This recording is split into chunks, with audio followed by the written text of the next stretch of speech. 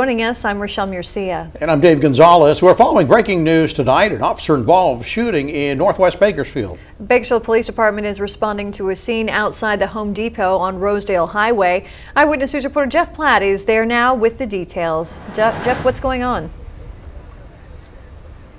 Dave, Rochelle, this officer-involved shooting starts with the white car just over my shoulder, a 2007 Chrysler Sebring, which officers noticed was a stolen vehicle. So they followed it here to the parking lot of the Home Depot on Rosedale and made a stop.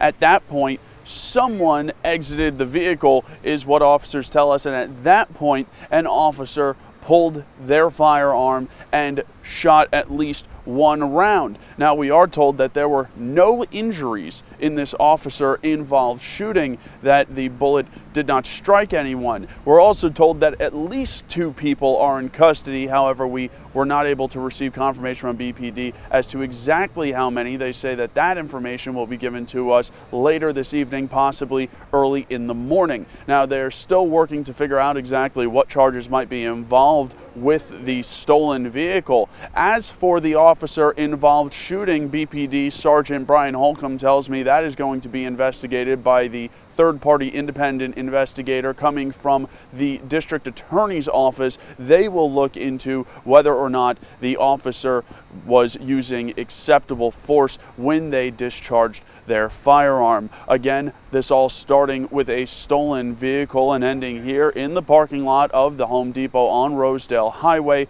with an officer-involved shooting. No injuries, at least 2 people in custody. Live here in Bakersfield, Jeff Platt, Eyewitness News. All right, Jeff, thank you. And